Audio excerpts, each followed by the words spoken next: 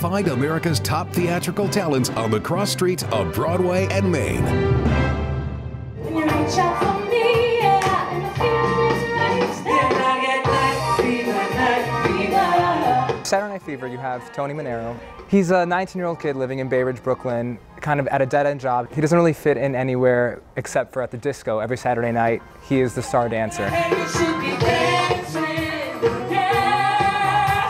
It is a big, flashy musical, and people are going to love the dance numbers, and they're coming for the costumes and the lights and all of that. But at its core, Saturday Night Fever, it's a really heavy story.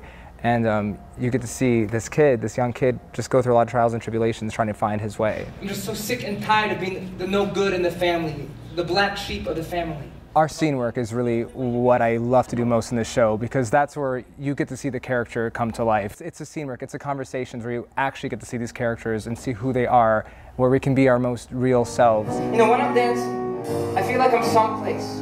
And I'm somebody, but it's just a short-lived kind of thing, you know, because then Monday morning comes, I'm back at the paint store and it's not the same. Tony finds a connection in Stephanie that he's unable to find with the other characters, and he sees where he's going as opposed to where he is.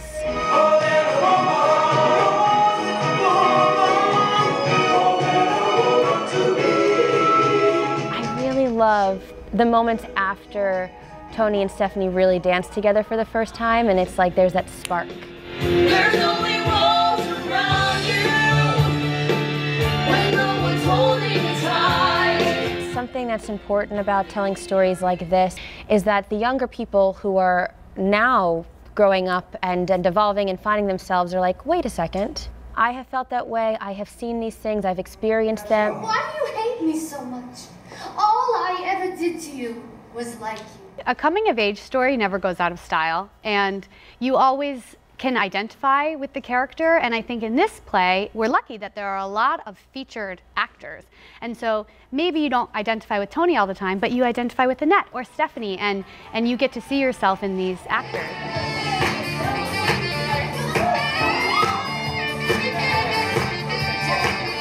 Annette, she's kind of a groupie to the boys in the play. She loves Tony.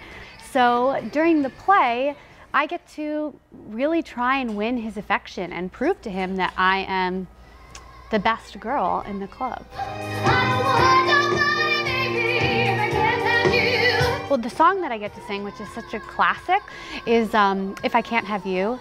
It's such a moment that I think so many people can connect to. It's just truly knowing what your heart wants and going after it.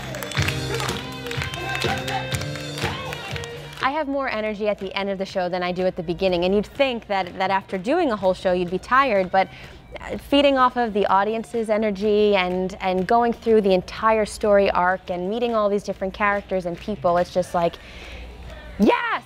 It's awesome.